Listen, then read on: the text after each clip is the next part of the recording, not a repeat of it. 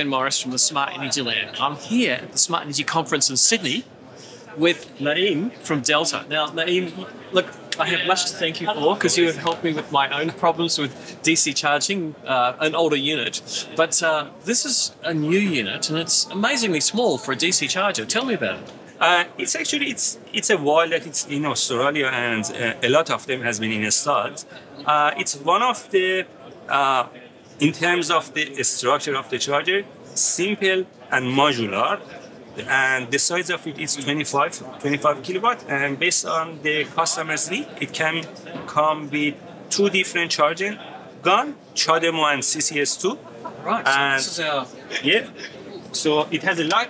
Yes. So it has actually CHAdeMO version of that, and CCS2, which is compatible with European brand car. Yes, this is pretty much all the cars in Australia except for Nissan Leaf and Zoe. That's right.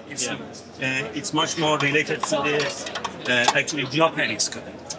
Japanese car. Yes, the name CHAdeMO. That's right. Exactly. That's a funny story. Exactly. So, 25 kilowatt DC charger. Why would you choose a DC charger over an AC charging point? Like, we'll look at those in a minute. So, DC charger can deliver higher actually power because onboard charger on the vehicle won't involve in power actually conversion. So it means that it takes less time to charge a car. Even though that the difference between 25 and our AC charger, which is 21, is not huge, but practically this charger deliver more power in a shorter time. It's a really good point. The naming of the device as a DC charger or as an EV charger, I think is a misnomer when you talk about AC, because it's not really a charging device, it's just an AC supply. Exactly. It's similar to a GPO. Yes, it's a fancy GPO. Exactly. So even though it's a fancy GPO that could deliver, say, 22 kilowatts, your car may not be able to convert it. That's right. And in practical, I mean, you see that you connect AC charger to the car, but EV has some sort of limitation. Some EV car doesn't accept three-phase, even though your AC charger is three-phase, or for example, just certain amount of current they accept that. So basically, actually AC charger actually provide you monitoring, control, and protection. It's what AC charger doing. But DC charger regulates its outputs and adjusts the voltage to deliver the higher voltage, higher actually wattage to the actual battery. So, in fact, these are like a variable DC power supply. Yes. They talk to the vehicle and say, how much can I give you? That's and the vehicle will say, well, actually, my batteries are cold.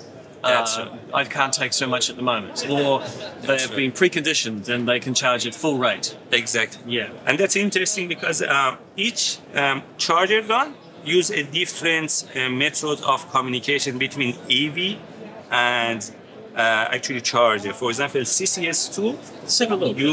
Show me the communication pins. Yes, so communication pins is actually for this charger, it's happening through power line carrier. So it's a new it's a technology that's the information sent through the actual cable. Really? Through the DC cables? But this one, the communication happening through the CAN cable. So CAN so cable we've got a little CAN cable. Exactly. I never knew that. I presumed that, like with AC ports, these are we have that proximity. Kind of communication. Exactly. So we have those two as actually proximity and CP and PP. Yeah. And the middle one is also Earth, but also communication happening through that. Power line communication. Power line communication. Realized. Wow, it's very sophisticated. Okay, so this is kind of a follow-up question. People often ask about, well, when can I use the battery in my car to run my home? Yeah. Through a bidirectional charger. Yeah. It comes down to the plugs, I believe. That's related to the plugs, yes.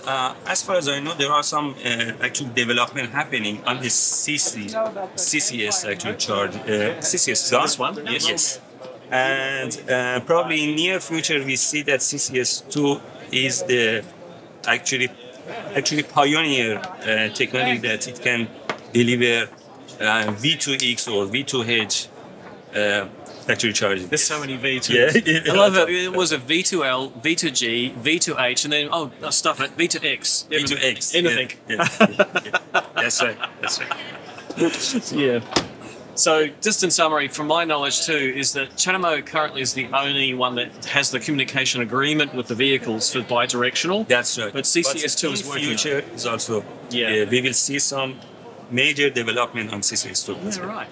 Yeah. Cool. Well, that's the 25 kilowatts DC charger, and I can see an application in apartment buildings for this because it's on a wall mount. It doesn't take up half the car park. Yes, that's right. It can be installed on the wall, and there were some actually scenario that we offer it in some sort of a structure, so it can be hanging as well. Really? That we had one case that we use it. You hang it. Yes, we put it in a structure for a truck. Yes. And on a rail, it could move. Yeah. All right, so they can move it to where they need to charge. Yeah. Right. The reason is that because it doesn't take much more space, so yes, we had the flexibility to design it differently. Now, Delta make bigger chargers than this. I believe we've got a big one around the corner here. Should we go check it out? Yes. Let's do that. Yeah. So, Naeim, what's this one?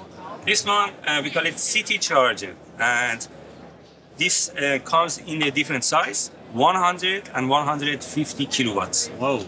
And another version of it is 200 kilowatts. Wow. And comes with a different type of the charger. It can be either actually CHAdeMO or 2 CCS. So, I see. We've got two guns here. So, we've got a CHAdeMO and a CCS. That's right. But you can have two CCSs. Yes. That's right. And you've got monitoring on a We have a monitoring, yes, and it's also modular. So each power actual converter module, it's delivered 25 kilowatts, similar to our DC wallbox 25 actually kilowatt. So you can add different module to it and increase the capacity. Hence, in the same form factor. Exactly. Right. So everything from 100 to 200. Did you say? 150, and another version is also 200. Oh, okay, so slightly bigger. Yeah. Wow. It's quite a small unit still compared to. I've got the 50 kilowatt unit. And it's about this tall. Yeah. Everything's getting smaller. And also it can accommodate the cable management solution. So it has a system that it can retrieve the cable, and cable can just hanging instead of just breaking on the ground. Yes, that's right. Track the cable. Yes. Oh, that's very tight, especially for public charging areas. People just let go of the cable and you can drive over it. Yes. Oh, very good. So it has been installed in a couple of actually council in Australia and car dealership. Now, if this is in a public area where you have to tap to pay, how does that work? So the most common method in Australia is by using a charge point operator app. Yes. So you will see a barcode or QR code. Yes. So you use that QR code and scan that code, and then through the app that you have on your phone, you get the permission to start the charging session, and then automatically behind the scene, because the charge point operator has your actually payment information, then it's all actually happening. I'll tell you a funny story. I went to New South Wales recently in my electric car, and every place I went to was a different app. Yes, yes. And I kept on, oh no, I've got to download another app. So there's quite a lot of apps out there for EV charging. Yeah. And also it can come with the credit card reader. Oh, really? Yes. Credit card reader. Okay, so it takes the app out of the question. Yes. Wow. But we haven't actually released it, or it wasn't that much demand on that. Yes. Yeah. Oh, cool. Wow. Now, we've gone from medium to big. Shall we go and look at the EVSEs, the small units? Yes. Okay. So, Naeim, we're standing in front of a much smaller unit here. What do we call these? We call it AC Max. And this AC Max charger comes into two versions, AC Max Basic and AC Max Smart. When we call it Smart, it means that it has this function to be able to communicate with a charge point operator through OCPP protocol. So OCPP, Open Charge Protocol. Yes. Right. So that's where you have a third party that in some way interacts with your device. Exactly. What would they do? So Actually, basically, there is two main things that they are doing. First, monitoring, and second, providing a billing solution for you. Okay. Yeah. So it means that if we install it in a public area or we want to share this charger with several people, they can find their RFID card in their system and get authentication to the end user. Yeah. So you've got the smart at the back here, which looks much the same as Yes, it's exactly the same. What's this one called? We call it basic. Basic? Yes. For a home user, you wouldn't really need OCPP No. functionality, No. unless you wanted some way of controlling it for smart charging. But That's I believe right. there's another way of doing that. Yes, there are some solutions for PV generation actually diverting into the charger, or we call it solar soaking. You install that smart meter inside of the switchboard, and the smart meter communicate with this charger through a RS485 because it's equipped with RS485 ports. And in that way, that solar soaking and energy management happening.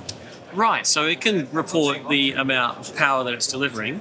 Yes. The meter can see whether you're importing or exporting energy. Yes. And your solar system can decide, whether to charge or not charge based on surplus solar. That's right. That's Gotcha. exactly.